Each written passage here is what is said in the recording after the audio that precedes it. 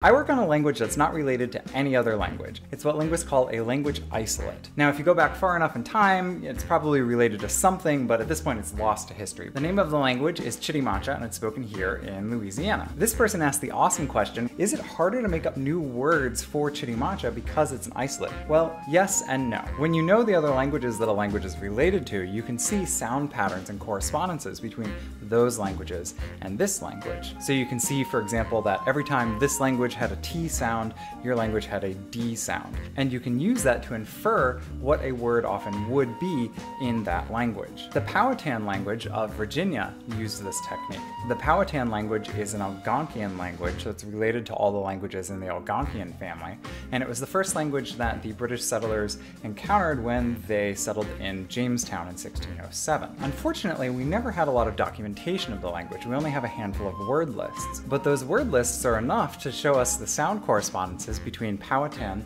and the other Algonquian languages. So when the Powhatan community wants to make new words, they can go look at other Algonquian languages, see how they did it, and translate that or transliterate that into what it would most likely have been in Powhatan. So unfortunately, I can't do that for Chitimacha.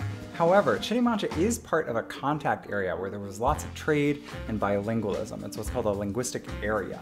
And so different languages would influence each other, oftentimes without even borrowing words directly. They would just do loan translations or calques. So it's kind of like in English, we say skyscraper, but in Spanish, you say rascacielos.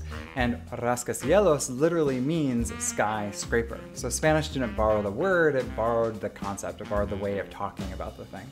And languages in the US Southeast, like the Muskegean languages in Florida and Georgia, did this a lot. So whenever I'm coining a word in Chitimacha, one of the things I do is I look at how other languages in the region express or translate that concept. For example, most of the languages of the US Southeast translate the word womb, like a uterus, as child house. They also translate the word door as house mouth. So even though Chitimacha is a language isolate, we still have some pretty robust techniques available to us for coining new words in the language.